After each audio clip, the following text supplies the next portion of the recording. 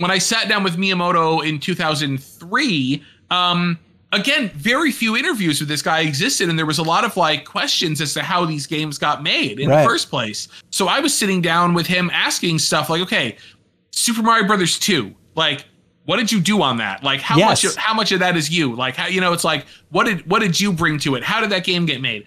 Trying to fill in gaps in knowledge that we had for the history at that time, because that was what I was, you know, doing. I was writing my book Power Up, and you know, writing about that. So I was just so many things, and there was at the end of it, I was kind of like, I remember that interview at the end of it. It was like, if you weren't designing video games anymore, what would you want to do? And he's like, I'd like to build a giant Donkey Kong suit and like walk around in it.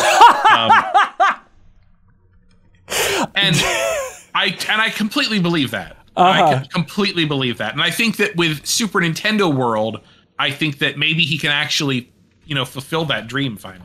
Well, that's him. He can build a Donkey Kong mech and terrorize everyone at Super Nintendo World. That's right. And if you see Donkey Kong walking around Super Nintendo World, just assume that it's Miyamoto under there. I found the line out of the interview. Yeah. And I'm going to read it because it's actually better than I just said. Okay. So the question was, do you like what, because Nintendo had just sold off Rare at this point to Microsoft. And I was like, hey, do you like what Rare had done with Donkey Kong? You know, like, are you, when Nintendo follows on with Donkey Kong, are you going to try to get back to like the original character of Donkey Kong versus what Rare did? And his answer is this. I'm going to read this verbatim.